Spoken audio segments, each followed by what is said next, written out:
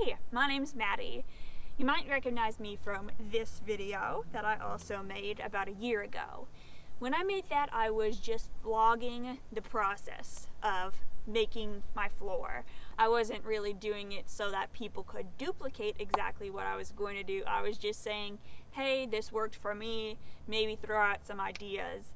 But now that video is my second most watched video ever, and I'm thinking some of the people that are watching it aren't really interested in the process behind it, they just want to know the facts. So today I thought I'd sit down and make this video where I'll break down how I made my floor in a step-by-step process. I won't make any jokes at all. Step 1, get the floor as flat as you can.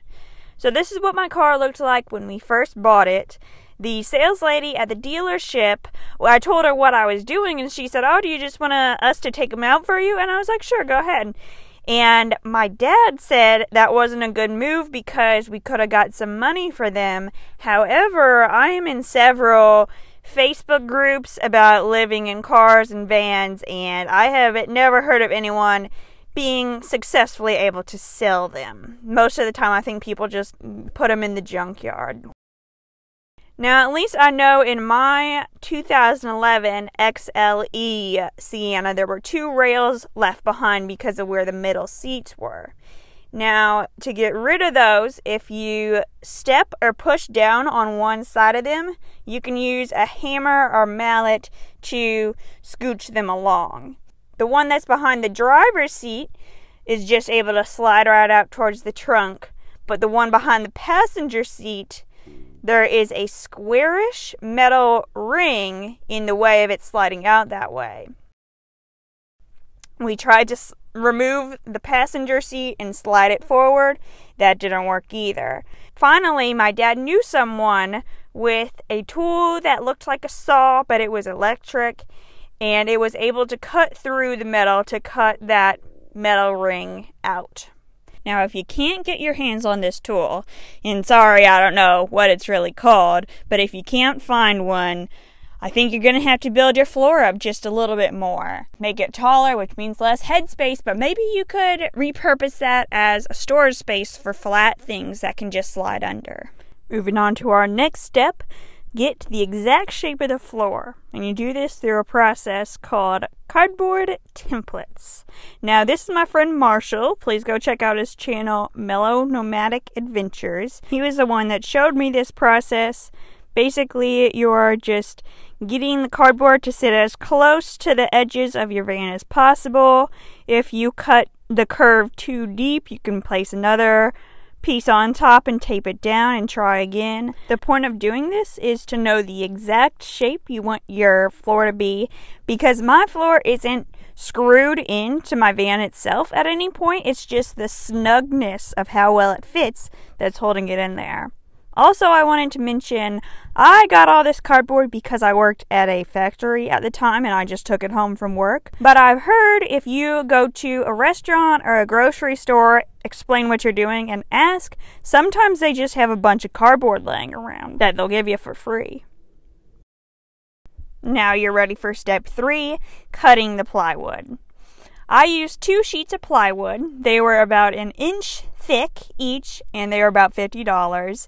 And you use those cardboard templates to cut out the exact shape that you want. Make sure you have a saw that can cut good curves. Once that part is done, what I would do is set it in there, set it in your van, and start to plan out with masking tape the rest of your build. Once you know exactly where you're going to put everything, that's when you can start to plan the pieces of your floor that are going to lift up so you can access your storage space where the 3rd row seats used to fold into the trunk. I'm going to call these pieces of wood trapdoors, and you can either have the kind that you just pick up or a kind that folds back on hinges. I have both. Once you have that planned, you can go ahead and cut it out. Step 4. Sand and stain the plywood. Now, if you're in a super hurry, you could skip this step, but having a stain on it makes it more durable, and it looks really good, too. This is what I used.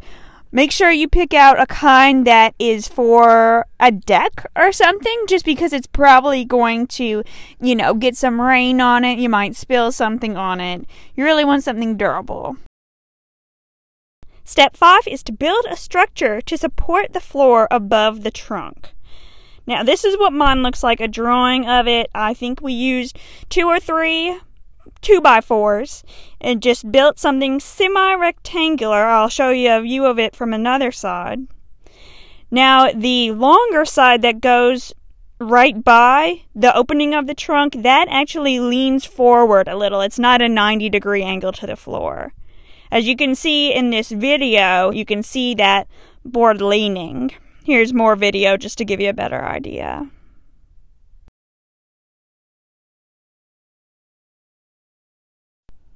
Why my shorter side only goes halfway is so that the opening of my longer trapdoor would be completely open. I have a cross support built into the plywood stained floor part that holds one of the ends up.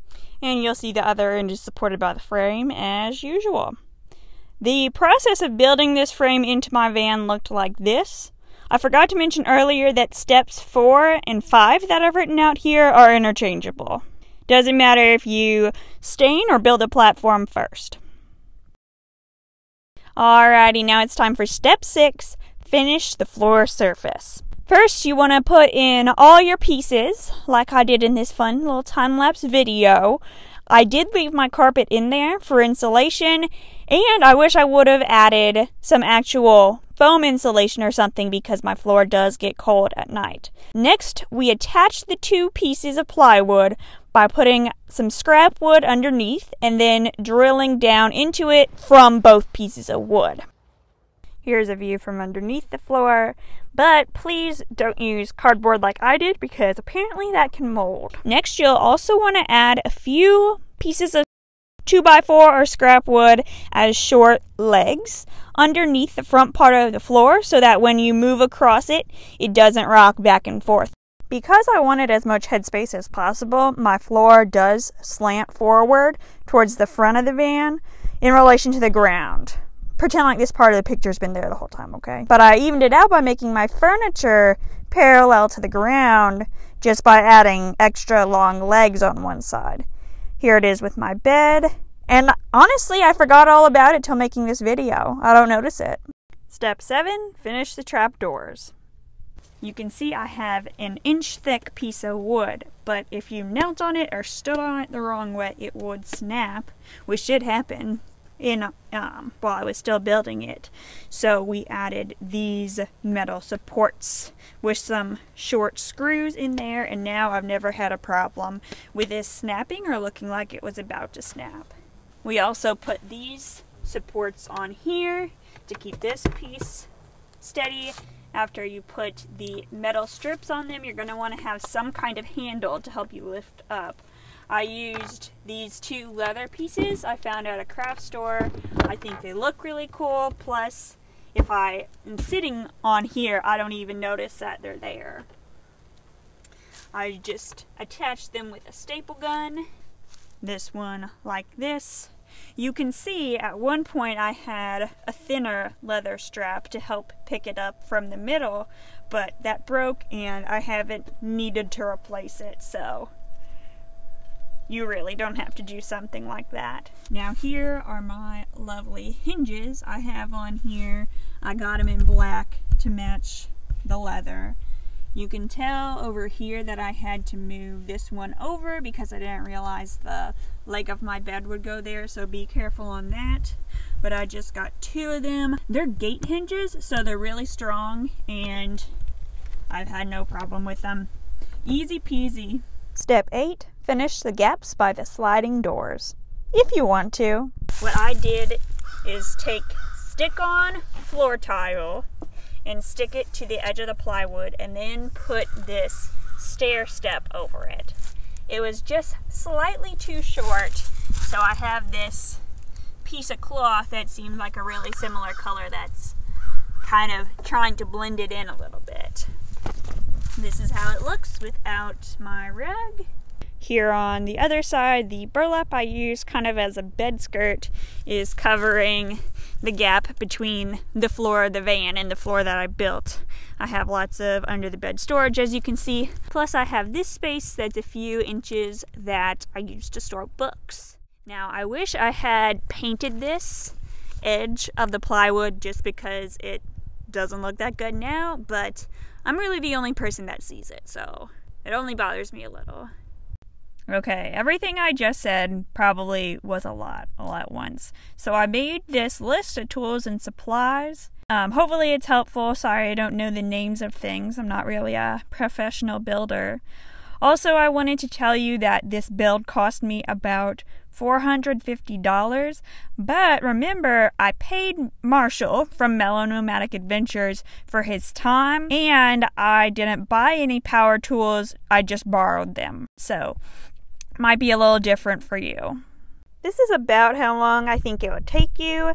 Please notice that it does say estimated because it's just a guess. For me, it took about a month, maybe. I was starting from scratch. Hopefully, if you follow these steps, it'll take you shorter. And if you really know what you're doing, it might even take you shorter than this. So there you have it. That's how I built my floor. It's my favorite part of my van and probably one of the best ideas I ever had.